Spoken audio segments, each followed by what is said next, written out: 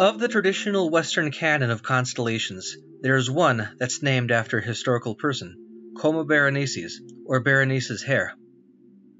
Coma Berenices can be seen as a faint, sort of wispy V shape of stars near the constellation Leo the Lion.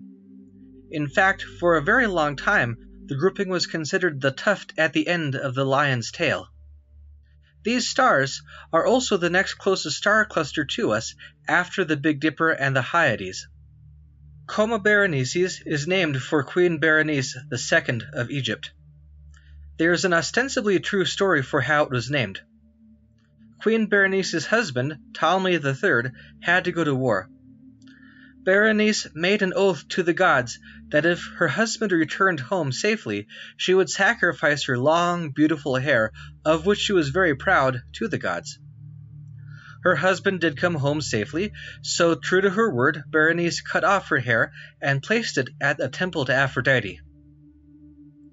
By the next morning, the hair had disappeared.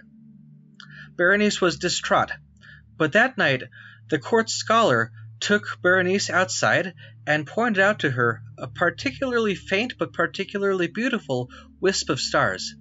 He told her that the gods were so pleased with her devotion and with her sacrifice that he had taken her hair and placed it in the sky. Those stars have been known as Berenice's hair or Coma Berenices ever since.